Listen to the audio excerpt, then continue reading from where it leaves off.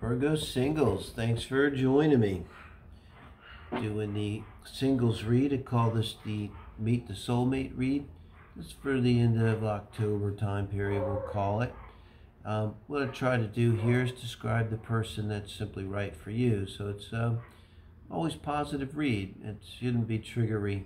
And if you see a bad card pop up, like a bad card like the Tower or the Three of Swords, nobody's breaking up with you in this reading, because all of this is just describing your soulmate.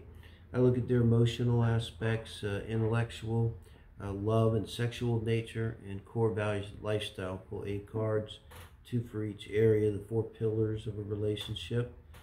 And kind of just meet your soulmate. I try to look at their personality mostly, stories they might tell, personal history, and astrological signs. So if you're into astrology at all, it's easy to get a natal chart now. Mostly pulling the Sun, Venus, Mars, energy, the Moon. So I'll talk about that as I go along, and always with in mind that it's Sun, Moon, Rising, and Venus in love energy readings, typically. But now we're looking at your emotional nature. This is the Devil, yes, but it's also Capricorn. So that's Capricorn Mars. Moon. I usually read the Moon here and the emotional area, and 2 of Wands. And I read childhood here. You know, it's not terrible. This Devil is purely the Capricorn Moon energy of this person, and it doesn't carry any of the 8th house kind of obsessive stuff, really. Very like grounded. It's hard. This person would be hard to emotionally overwhelm them, and so you could say they're really well grounded person, just naturally. They might naturally be a little skeptical, but with the Moon, we'll see where their Sun is at here in the intellectual column. It's a more passive kind of energy. So they'll be not outspoken about like their strength, but just kind of quiet. And they might have an energy around them that just kind of feels kind of solid, you know. Like I get, like, even in childhood, like I don't think kids would pick on them. It'd just be a vibe they would give off. Sort of like they're strong, they're good, like that. And I get the feeling with this 2 of Wands here, and this is in the unconscious area.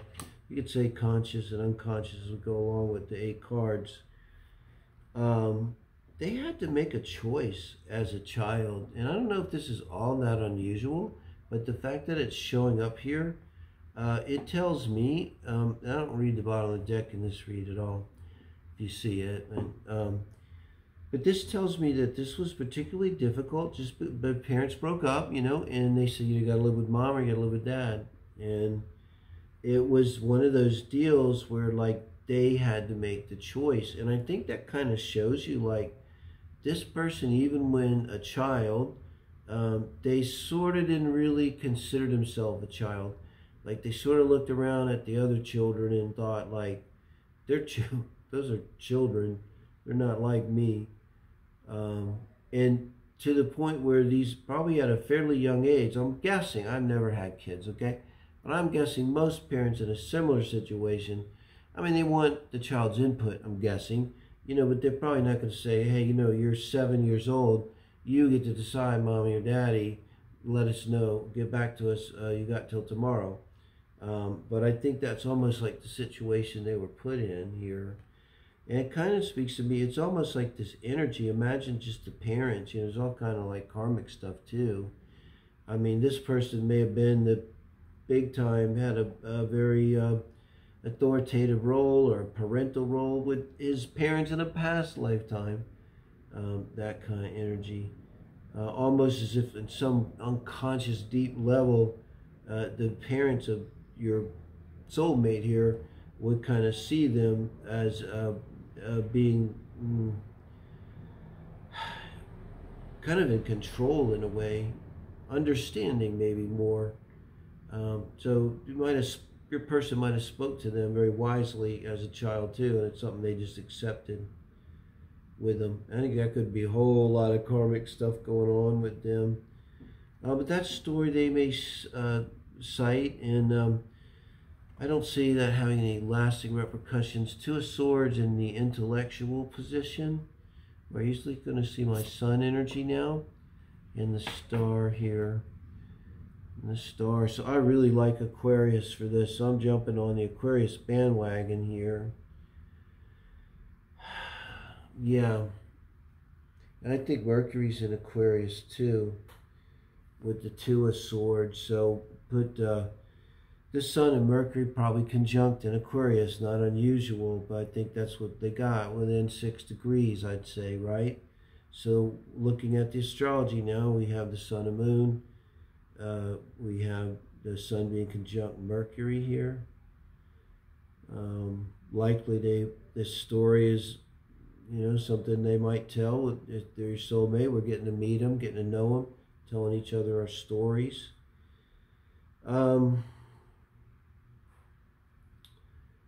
It's really strange with their Sun energy. Even with the Aquarius, I get Libra. They could have a Sun in the 7th house. So you could look for that. So they have their Aquarius Sun. Yes, it's conjunct Mercury, but the Sun and Mercury in the 7th house. And a Capricorn Moon.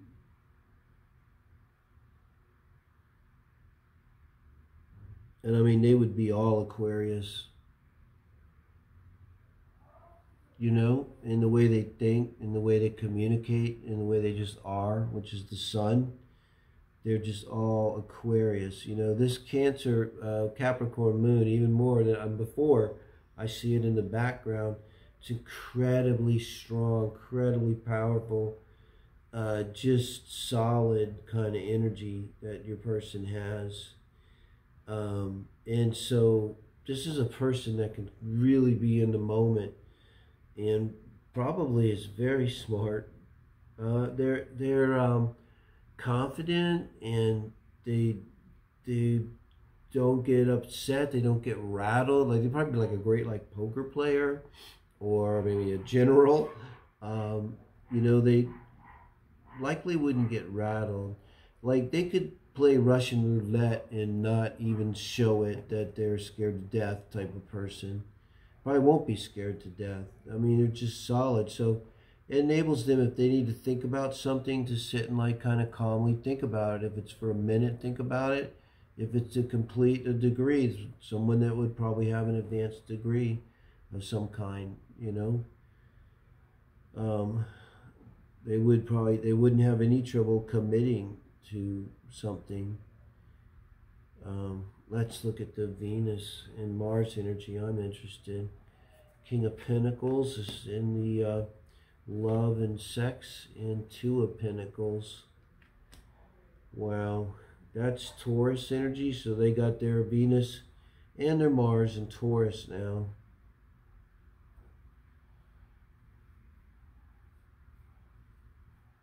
Did that work? Capricorn, Aquarius, Pisces. No, it's not going to work. It's going to have to be Capricorn. It's going to have to be a lot of Capricorn in their Venus and Mars. There's no other way.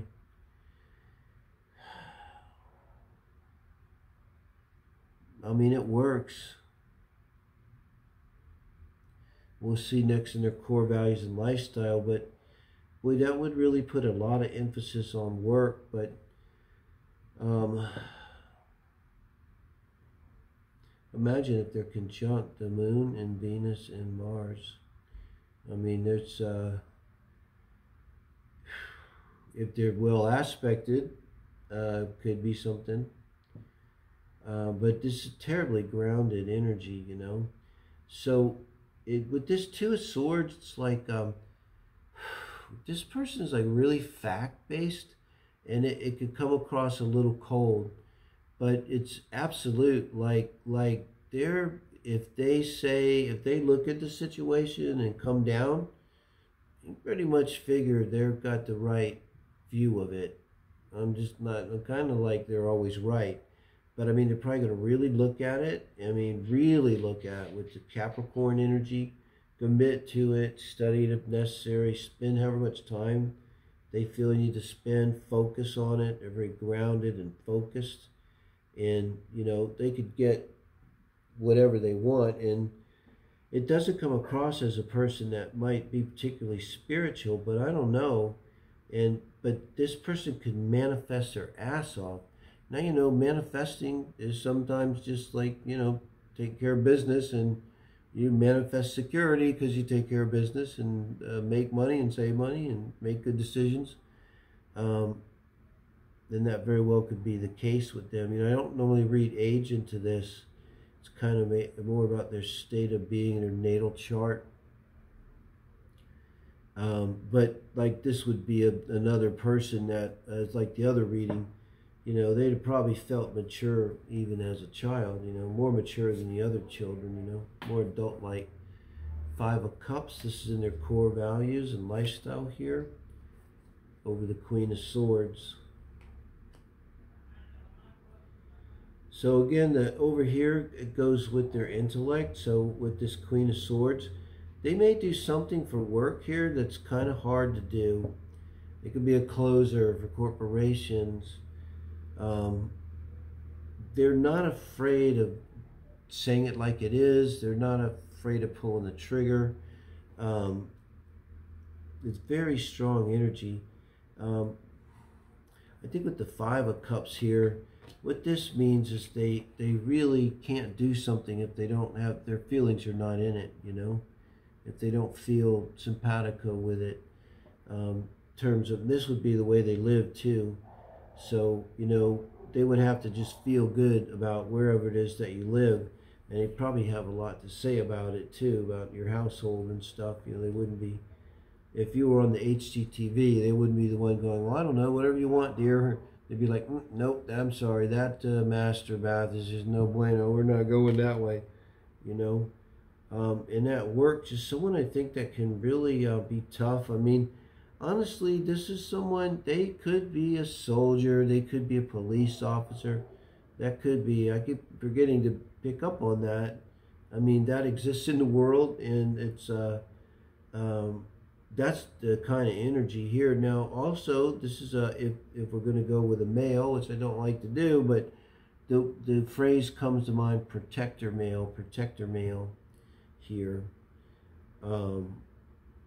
which you could have the same thing with the female. I've known one, been involved with one. Don't mess with her. You know, but so this is someone, they're never going to go off half-cocked. They're never, they're not going to tell you stories about shitty exes. This is another person, like I've seen before, and I have to wonder, how did they, are they single? Have they been single their whole life? I'm not really sure how old here. But I tell you, they wouldn't have had a bunch of crappy relationships, drama, codependent. They won't have any crazy stories to tell you, because they're going to be very logical.